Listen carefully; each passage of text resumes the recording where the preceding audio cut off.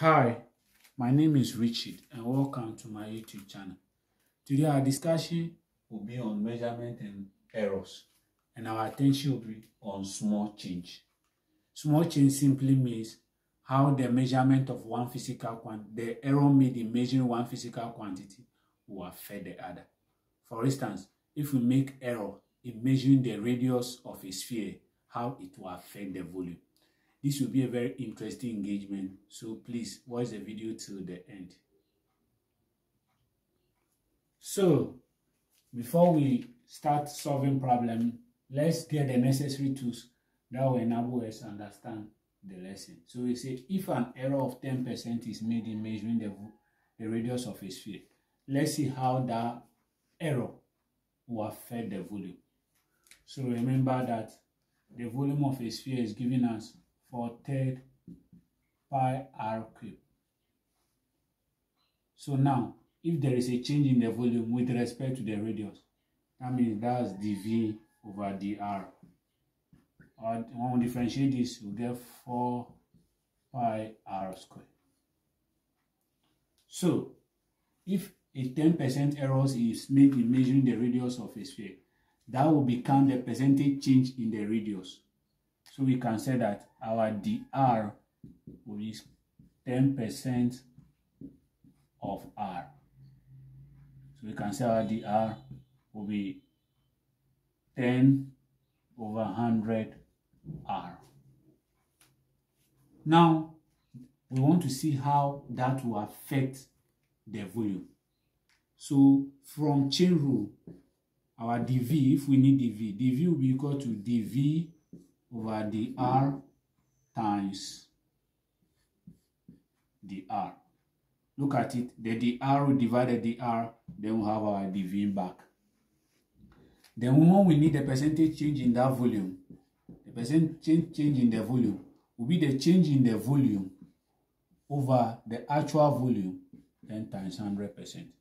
Remember when we're doing absolute, relational, and percentage error, we say percentage error is the change in measuring the physical quantity over the actual value of the physical quantity times 100%. So we are going to employ chain rule, and our earlier discussion in percentage error will be able to understand this lesson very well. So let's take some sample problems and see how we will deal with them. So let's look at our first problem and say an error of 2%. An error of 2% was made in measuring the radius of a sphere. You should find the approximate corresponding percentage error in measuring its volume. So an error of 2% was made in measuring the radius of a sphere. You should find the approximate corresponding percentage error in measuring its volume. So we know that the volume of a sphere is 4/3 pi r cubed.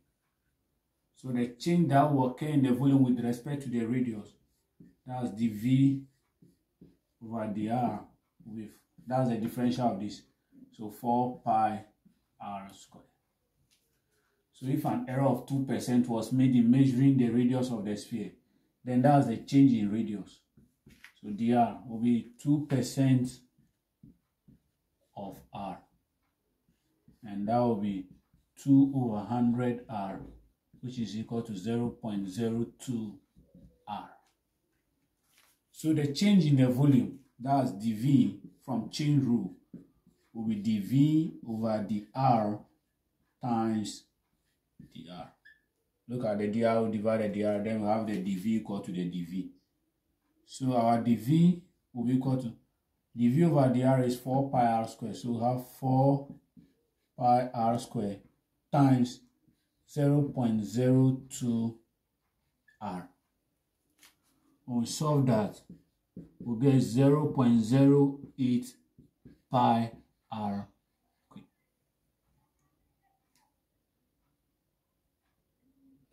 So we said that, remember, we said percentage change is the absolute value of the change, the actual value minus the measured value over the actual value times 100%. Then we can say the percentage change in the volume will be equal to the change in the volume over the actual volume times 100%.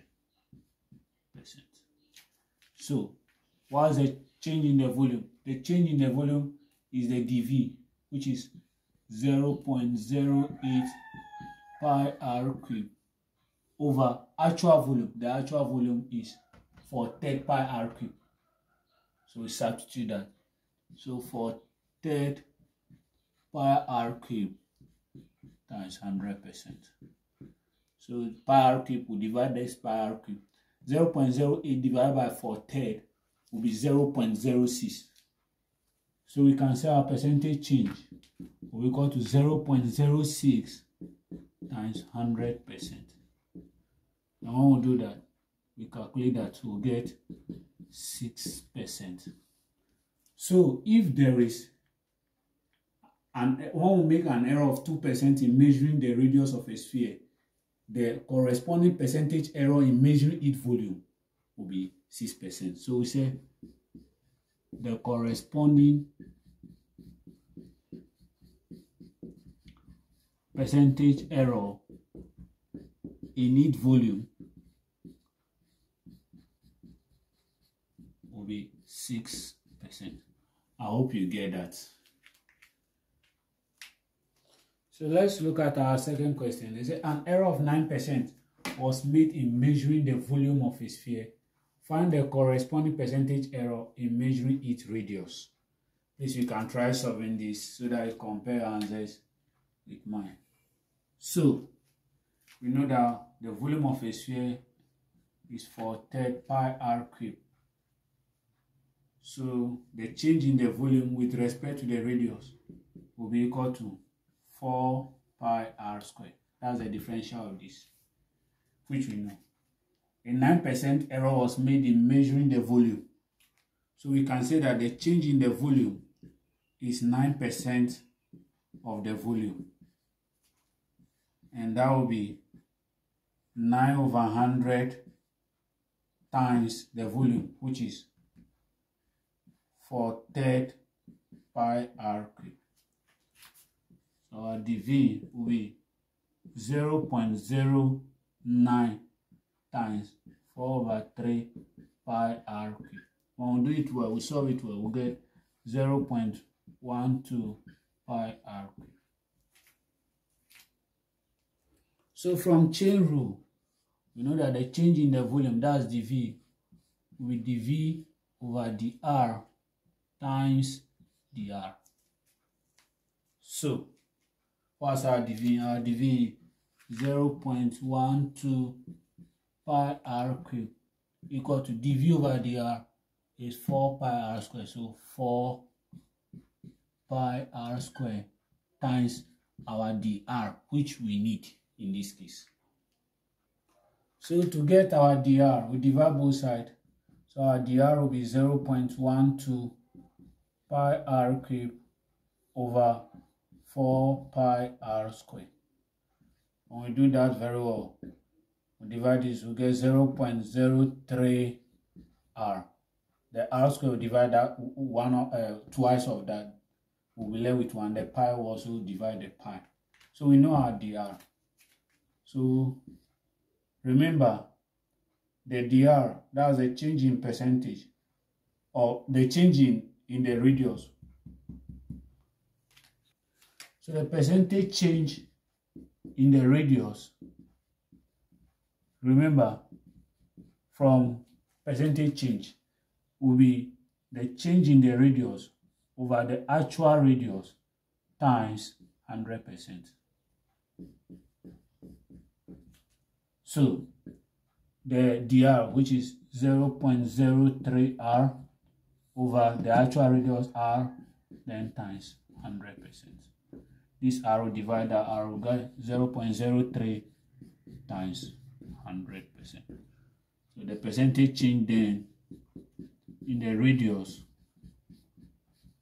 will be equal to 3%. So we can say that if an error of 9% is made in measuring the volume of a sphere, the corresponding percentage error in measuring its radius will be 3%.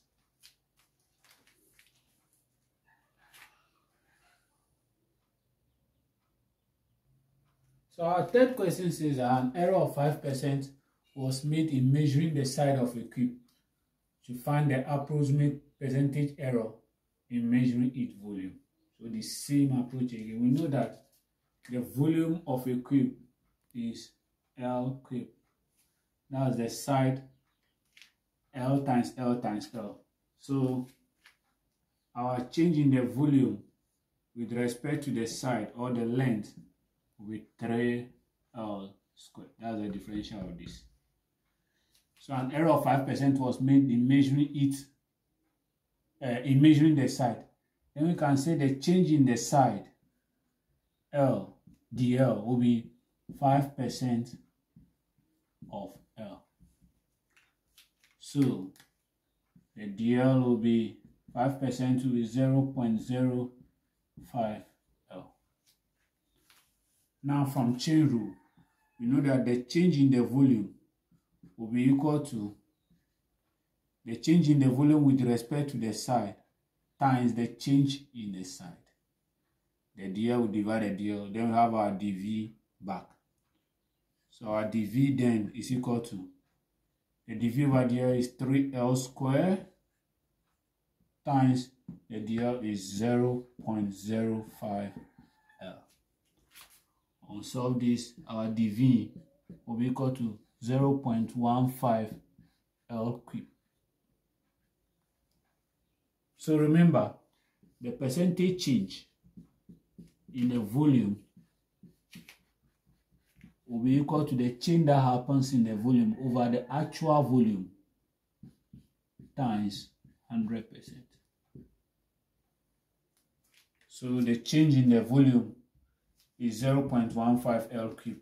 So we can say that the percentage change is equal to 0.15 L cube over the actual volume, and that's L cube. So over L cube times 100%.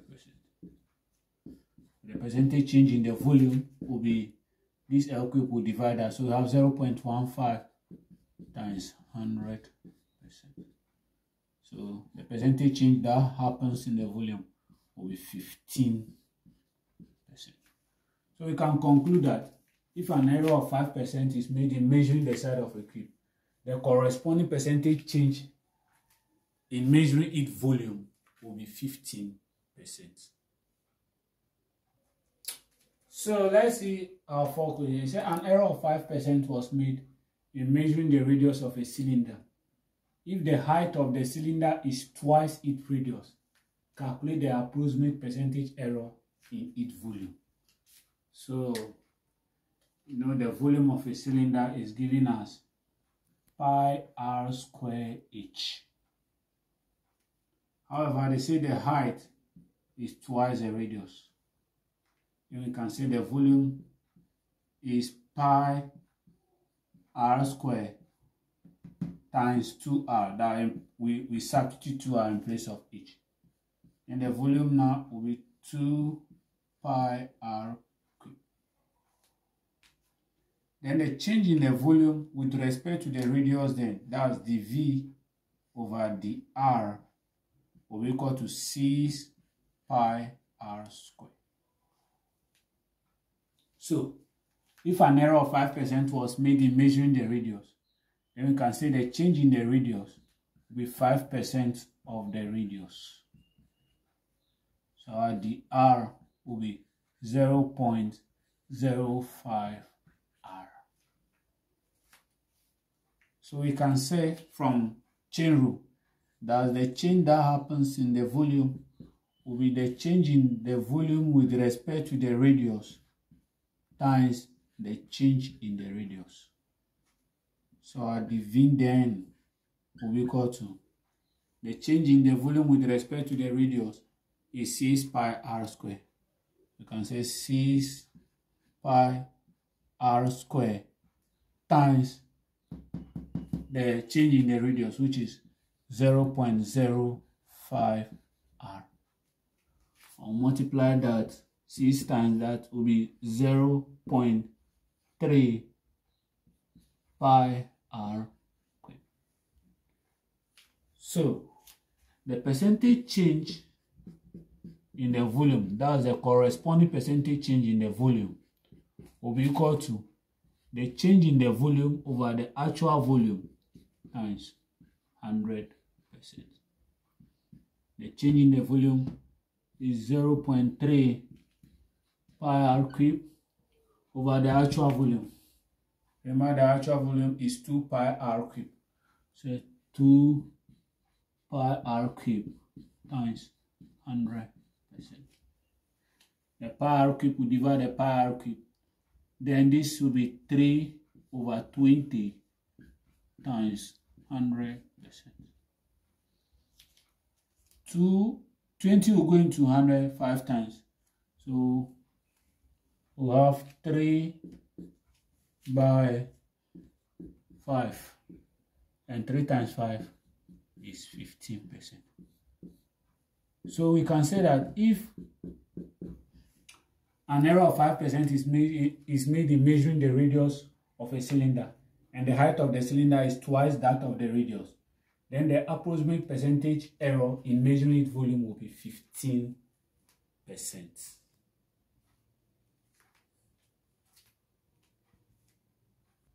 So before we look at our next question, please like my video and share it. So the next question said that a percentage error made in measuring the radius of a spherical bowl is Z%.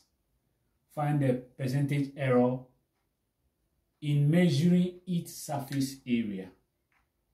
So you have to know the surface area of a sphere. So the surface area of a sphere is 4 pi r square. So if we differentiate the volume, we'll get surface area. So get that concept. So we can say the change in the surface area with respect to the radius will be E. So our ds over dr will be 8 pi r. That's the differential of the surface area with respect to the radius. And they say that an error of Z% was made in measuring its radius. So we can say that the change in the radius will be Z% of R. So the change in the radius, Z% can be Z over 100 R, and that will be 0.01 ZR. I hope you get that. This is the same as 1 over 100 ZR, and 1 over 100 is 0.01 ZR. So remember from chain rule, the change in the surface area will be the change in the surface area with respect to the radius times the change in the radius. So the change in the surface area will be equal to ds over dr, which is 8 pi r, times dr, which is 0.01 ZR. So we'll solve that. Our ds will be 0.08 pi r square z.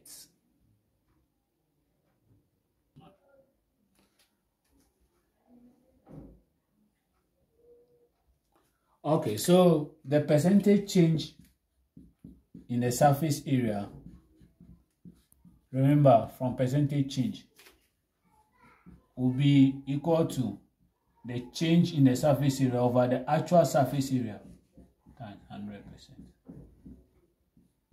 So the change in the surface area, that ds, is 0.08 pi r square z. So 0.08 pi r square z over the actual surface area, which is 4 pi r square. So 4 pi r square times 100%. So pi r square, we'll divide this pi r square. 4 will divide 0.08, so we'll have 0.02 z times 100%. Or multiply that, we'll get 2z%, where z is constant. So we can say that if an error of z% is made in measuring the radius of a sphere, then the corresponding percentage error in measuring surface area is 2z%.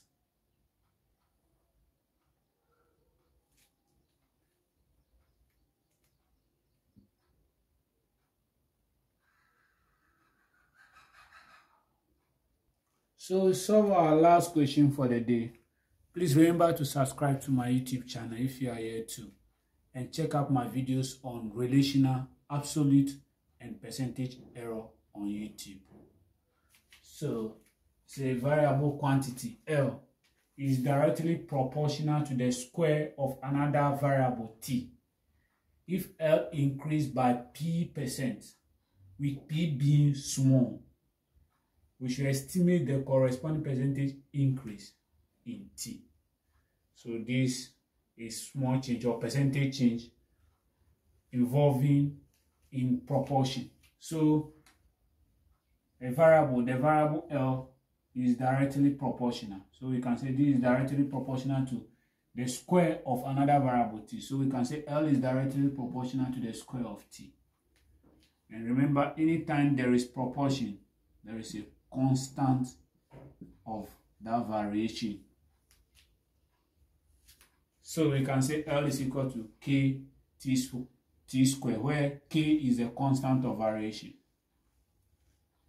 So we can find the change in L with respect to T.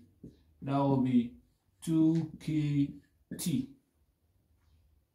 So if an error of P% was made in measuring the L, then we can say the change in the L will be P% of L.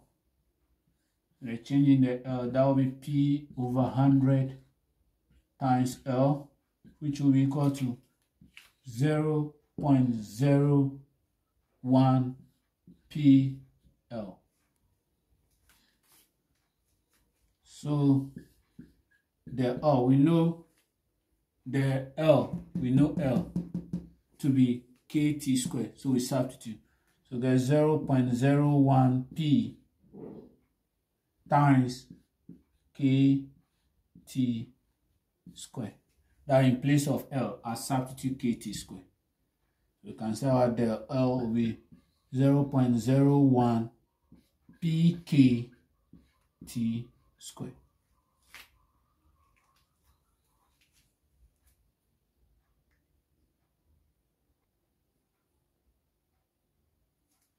So remember from chain rule, we said that the change in L will be the change in L with respect to the change in T times the change in T. Then the T will divide the T. We have the L back. So our dl, we know our dl.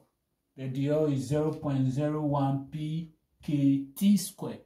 So 0.01 pkt squared is equal to the change in the L with respect to T is 2kt. So 2kt times the change in the T, which we are finding.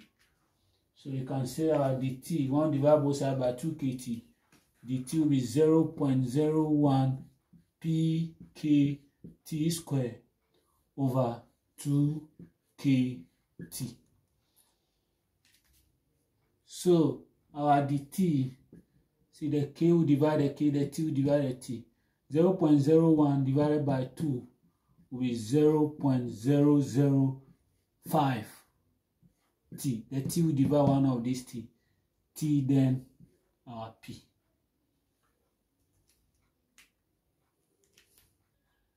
So we can say the percentage change in t will be equal to the change in t over the actual t times 100%. So the dt is 0.005 tp. So we can say 0.005 tp all over t times 100%. When we do that, this 2 divide that, you have 0.005 p times 100%. And that will be 0.5 p%. Or 0.5 is the same as half, so that will be half p%. So we can say if a variable L is directly proportional to the square of the variable t, and there is a p percentage increase in L, then the corresponding percentage increase in t will be half p%. I hope you get that. We'll end it here today. Please, before you log out, remember to subscribe to my YouTube channel. Until we meet again, God bless us all.